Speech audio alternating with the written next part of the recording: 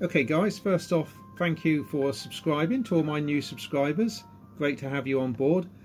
This video is part 2 of my Ocean Breeze Junior construction. This video should see the fuselage completed, and the next video after that is going to be the tail surfaces. They're both all flying. I've had to sort of make up some little mechanisms to accomplish the fact. So thanks for getting on board. If you're not a subscriber, hit that little subscribe button down below and leave a comment. Always pleased to hear what people have got to say.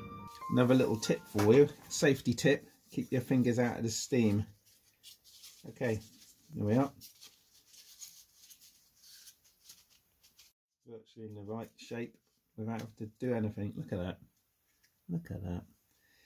Okay, right. Now, am I going to build it over the top of this or not? Make a decision, Cliff. Okay, that's the bottom longer one in. Okay, happy? So that's the two longer ones in position. You know what's next, don't you? Just a case of cutting the 1/4 inch uprights. Just wanted to say gussets. That's these little triangular reinforcement blocks that we get in various places. There you go. The grain has to go. There's the corners, they're 90 degrees. It has to go, there's your 90 degrees, and the grain has to go from side to side, not down one of the long sides, not down one of the 90 degrees. So I'm not explaining this very well, but otherwise it'll just split. So very important the grain runs that way on a gusset and not sort of that way or that way. It's got to run down the longest side, so it's opposing the corner. Okay, just thought I'd point that out. Just pre-glued it. As you're still there, let's pop it in. This particular gusset is the one that holds the dowel, that holds the wing bands on. So no point in cheating on the glue or anything like that. It's got to be a very good fit. It's nice to see the glue squeeze out when you push it in. Okay, so you rejoin me now. We've just finished this tail end, so I'm just popping in the very last piece at the front. We'll let that set and come back to it later on this afternoon probably.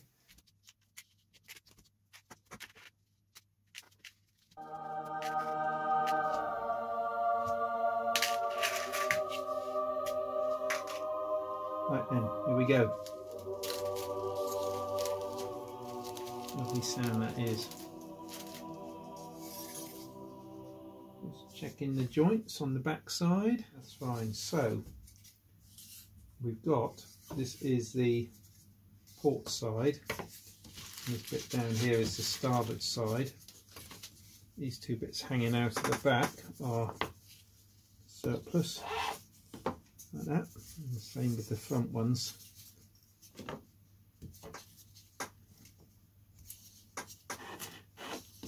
Give them a little sand.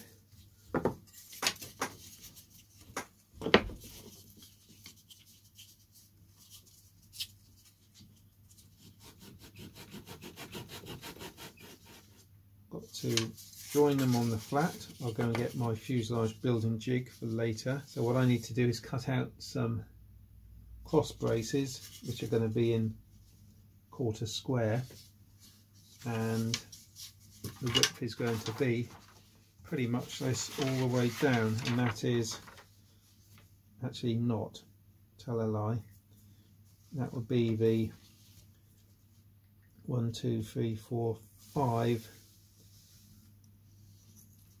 There we go. That is the width of the fuselage.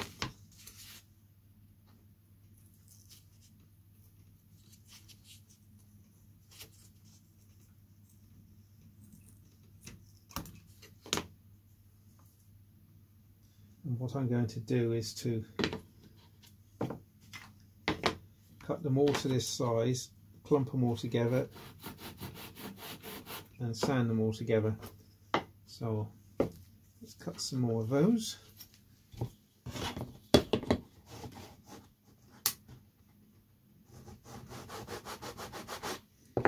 curious to see how they compare to these. Not really much in it. No, feel the same. But I'll keep them in two groups anyway. Okay, so there we are. Hey guys, I'm in the conservatory and I've got the jig fixed up on the model. Now, I'm just wondering how I'm going to get my fingers down there to put these cross braces in. I think I'm going to have to do them just simply carefully. I think it's the way to do it. So what I'm going to do, I'm going to take out a couple of them. I could do them with tweezers actually, couldn't I? That was all right.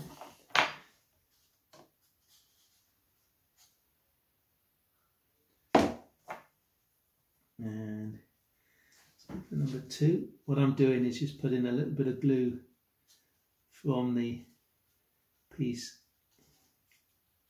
on the fitting before I turn it in. So as when I turn it in, I've got some glue where it needs to be.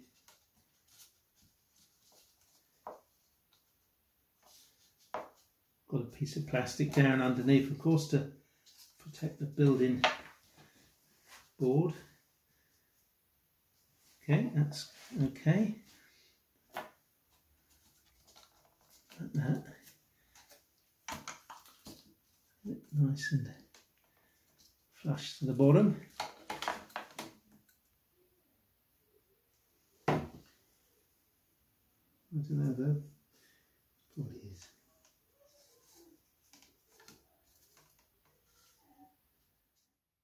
That's not bad. Just across there. Flush.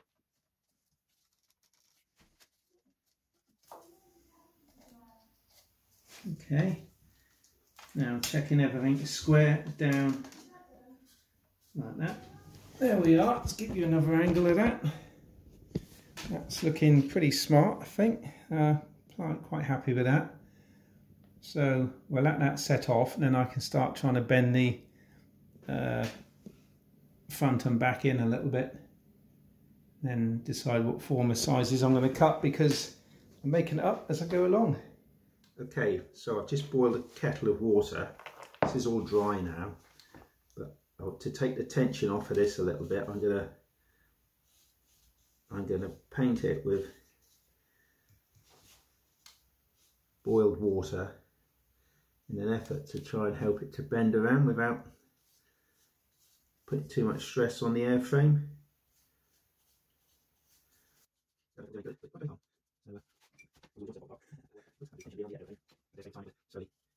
Time, age, you know, but it's just an idea, can't hurt, as I say. So that's what I'm going to do. That's what I've done, in fact. I brought the back end in together now. That looks pretty good, I think. I've not glued it, just brought it in now, just adjusted the clamps. So I'm going to glue the tail section together, but I'm just going to give it a slight sanding just to give me a little bit more surface area.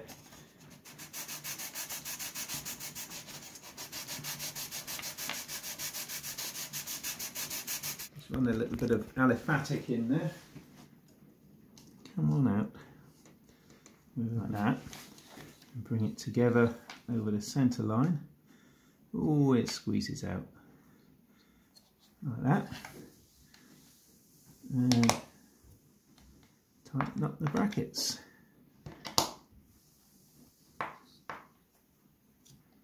Just like that. First one about there. Get the angle about there. I've used 1/4 inch cross members. It's very light. There's no weight to it. So we'll let that set off. Now I'm going to work on the front end. Yeah, it's pretty much stayed in the position actually, so I'm pleased with that. But I'm going to put the hard piece in there because it's going to... There we have it, I think. That will be that. So there it is in the clamps drying.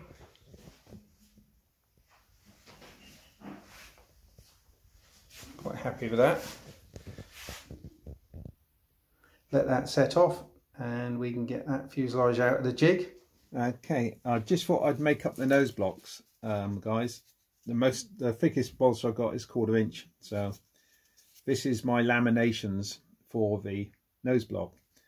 Now, is a tip for you: make the center lamination and apply. That's the shape. Not only does it give me something to shape the initial block down to before I start bringing in the sides, but it also means when you finish, you've got a nice hard point that isn't going to get dented so easily. So if you should hit a rock, it doesn't completely crush the nose. It might only just take the bulk of it on the plywood. So, okay, here we are, guys. I've roughly shaped the nose. Look, got a little upstand right at the top there. There, look. It's a bit blurred, but just so as I can put like a patch on the top and it'll blend in. But it's there, it's good enough, but it might require slightly more shaping. We'll have to see. But for now, that'll do.